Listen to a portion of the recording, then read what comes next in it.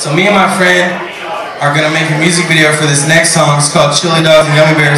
This is my last track of the evening, and this is a true story. It happened on October 21st, 2015 at 4:29 p.m. It's called Chili Dogs and Gummi Bears.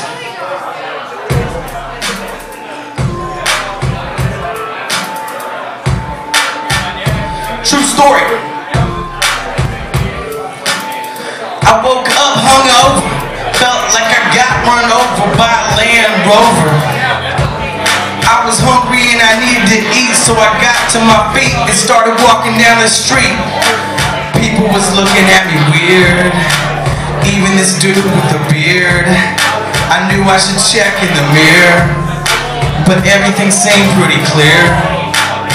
I kept walking to the gas station. I was walking really fast paced, like I was trying to come up from last place. Went straight to the candy aisle. Always brings a smile, always want a pile. I made myself a chili dog, grab a bag of gummy bears, and that's when I realized I'm in public in my underwears. People like to stop and stare when I'm running around in my underwear, but I really don't give a care, cause I'm eating chili dogs and gummy bears. People like to stop and stare when I'm running around in my underwear, but I really don't give a care, cause I'm eating chili dogs and gummy bears. I was like, oh my damn, I took off and ran, but I kept my chili dog in my hand. I didn't really care that much, but I thought I didn't want to get picked up by the cops for walking around in my drawers and socks. Like it or not, I circled the block. Wouldn't you know it, here comes a cop, right when I bite in my bride. I gave him some gummy bears, then I kicked his butt down the stairs. I said, kiss my derriere, and drank me some Perrier. Got me some fresh air, I got David Koresh's hair.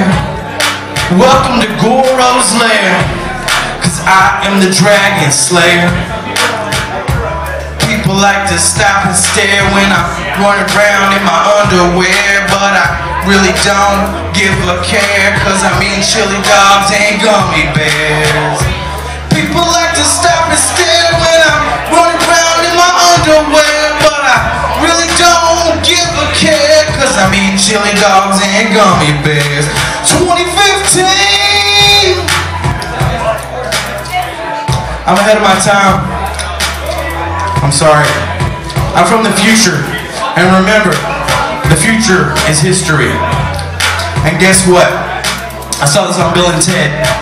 There is no time cooler than now. Hey, I got CDs for $5, and I'm sorry if I hit you with a gummy bear, but it was part of the deal. I'm not that sorry though. Have a good night.